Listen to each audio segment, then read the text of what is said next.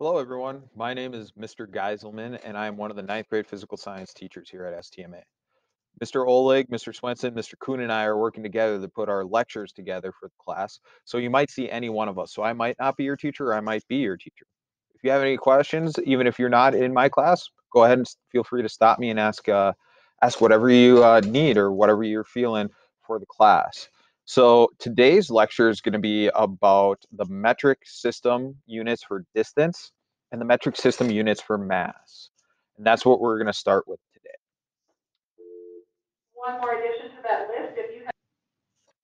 So when we talk about metric units, right, we're going to be talking about measurements. And there's two parts that are really important to every measurement. So a measurement is a quantitative observation consisting of two parts. And a quantitative observation consisting of two parts, what does that mean? The word quantitative tells us part of that word right there. Okay. So the word quantitative tells us that there's going to be some sort of quantity, right? So the quantitative part of that's going to tell us a number. Quantitative means quantity. So there's going to be some sort of number associated with these different things, right? Whatever the observation is. So the first thing is there's going to be a number. So there's going to be some sort of number 6, 5, 2.5, 74, 108.7. There's going to be a number associated with this. And down here at the bottom, you can kind of see that there's this phrase, no naked numbers. What does that mean? Well, that means that that number has to have some sort of label. You can't just have a bare number. A bare number doesn't tell us enough. We need that second part of that observation, right? And that is the unit. So 6 apples, 5 dogs, 100 pounds. Those are all examples of numbers and units. So those are accurate measurements that we can use. So an example here, 246.7 grams. There's a number, right? A quantitative number, quantitative observation. We know how much with a label, and that tells us what we're actually measuring, grams, right? So that's a really good example of a measurement that we would use here in class.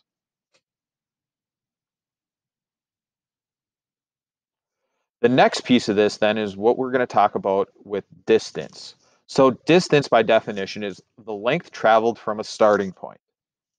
So we measure that in meters. So if we started at home and we went a certain distance, right? We traveled to school, we traveled to the grocery store.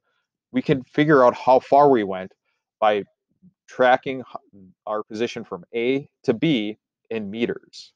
It's really closely related to this word displacement. And it's a little bit different, but really what distance is how far we've actually traveled. How far have we gone? Displacement is the shortest distance from the initial point to the final point. And that's really easy to see here when we look at this picture. Let's pretend you are at home at point A. Point A is you at home. And then you take the bus to school. And this blue dotted line is the bus route. You go through neighborhoods, you make all the stops, you get everybody else on the bus, and then you finally get to school here at point B. Now, the distance you traveled is a lot further than the shortest possible route between A and B. That's the difference between distance and displacement.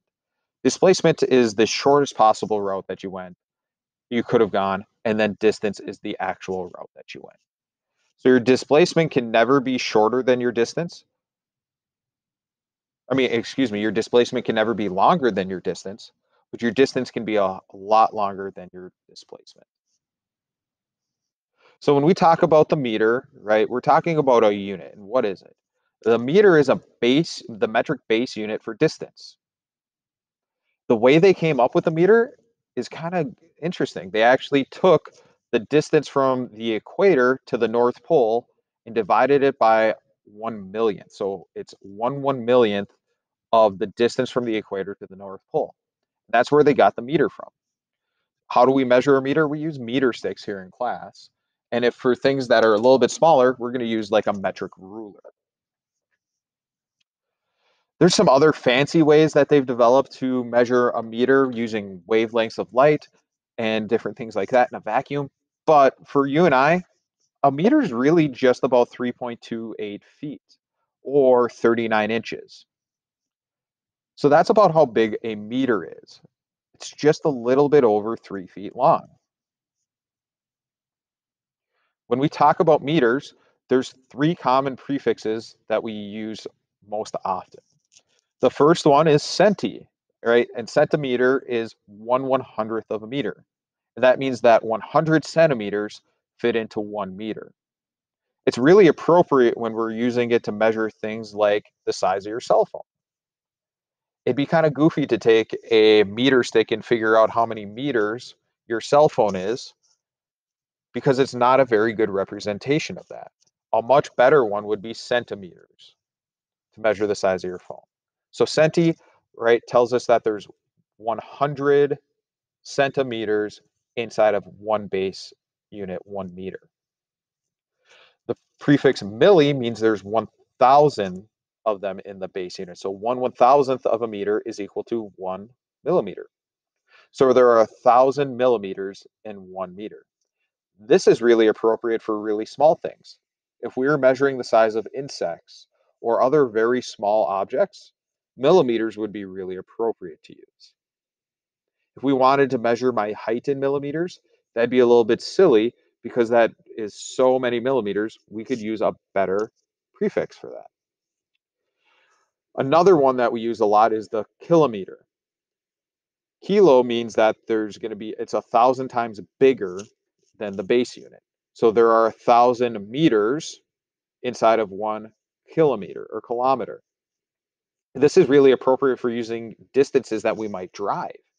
So if you had to drive from STMA to Rogers, that would be a really good example of a time where you should use kilometers. If you're going for a run, all right, kilometers would be probably a pretty good run. So the next piece of this then is kind of using a meter stick and how do we do it?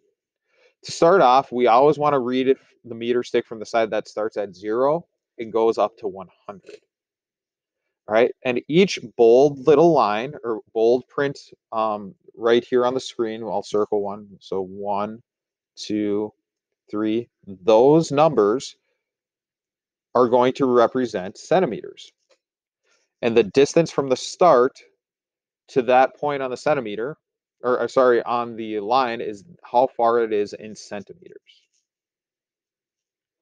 The small lines represent millimeters, and millimeters again are 1/1000th of a meter. So there's 1,000 millimeters on each meter stick. And again, you can see the pencil here, you can measure it in centimeters. You can measure the eraser in millimeters. Those would be really appropriate terms for that. A meter stick is pretty accurate, so it allows us to measure to 0.001 meters, or 1/1000th of a meter. When we're measuring really small things, like if we wanted to measure this pencil's eraser, it'd be way more appropriate for us to use a metric ruler or a ruler with centimeters marked on it and other small measurements like millimeters. That brings us into our next piece, which is mass. And mass, by definition, is a measure of the amount of matter or stuff inside of an object. So how much stuff fits into a certain volume, that's going to be its mass. The standard unit for mass is a gram, and we represent that with a lowercase g. And we use a balance to measure mass. These are not scales. Scales measure weight, and weight and mass are a little bit different. The one on the left is an electric balance, and then the one on the right is a two-pan balance, which we'll talk a little bit more about how to use in a few slides. Mass and weight are different, though. No matter where you are, your mass is going to stay the same. But your weight can change based on where you're located, and weight has to do with gravity. So if we took you on the moon, your weight would be different than it is here on the Earth because gravity is different here on Earth than it is on the moon. But your mass would always be the same. That wouldn't change. So when we look at the gram, it's the metric base unit for mass. Again, we use a balance, but it was originally derived from 1 cubic centimeter or 1 milliliter of pure water right above freezing temperature. So when it's at its densest, right? And it's the base unit. So everything is built off of a gram. Now, a gram is actually a really small kind of measurement. Not many things weigh 1 gram that we interact with a lot. So we use the kilogram a lot for the official SI unit for mass. So things like you and I would be measured in kilograms. So kilogram is just used a lot more often. To give you an idea, 1 pound is about 454 grams, or 2 pounds is equal to about a kilogram. So we'll probably end up talking a lot more about kilograms in the long run. So the common prefixes for mass, we've talked about milligram before, we talked about millimeter. So milligram is 1/1000th of a gram. So there's 1,000 milligrams in each gram. It's really appropriate when we're using things like medication. If you're taking Tylenol, you can find Tylenol that has 200 milligrams of acetaminophen, which is the thing that makes you feel better. You can get the extra strength ones that have 400 or 800 milligrams. It's really appropriate for measuring things like that. The kilogram then is 1,000 grams. So there's 1,000 grams in each kilogram, and that's really appropriate for when we're measuring things like the mass of a car, or of a human, or of your dog, or of a weight in the weight room. Kilogram is what we use most often for measuring mass. When we look at a two-pan balance, this is what we have in class to measure mass. So when we come and do labs, this is what we're going to be using. For objects with masses below 210 grams, you're only going to need to adjust the sliding masses on the balance. So these two masses here slide up and down to adjust and balance out something that we would put on the pan. So let's say we put a box here on the pan. That's 100 grams. We're going to move these sliding masses until this arrow, this little needle with the arrow, balances out again. And then we're going to be able to read where these sliding masses are, and that will tell us how much mass that object has. Now, our sliding masses only go up to 210 grams. So what do we do if we have something that's bigger than 200? Let's say we have a really big object that has lots of mass. Let's say it has 300 grams of mass. What we're going to do is we're going to use something called a counter mass. These are objects that we know the exact mass of. So we might put a 100 gram mass on this side to help balance, and then we will adjust the sliders until our arrow and needle balance out again. So that's the case for something that's over 210 kilograms or 210 grams. And that is specifically for the ones that we use in class.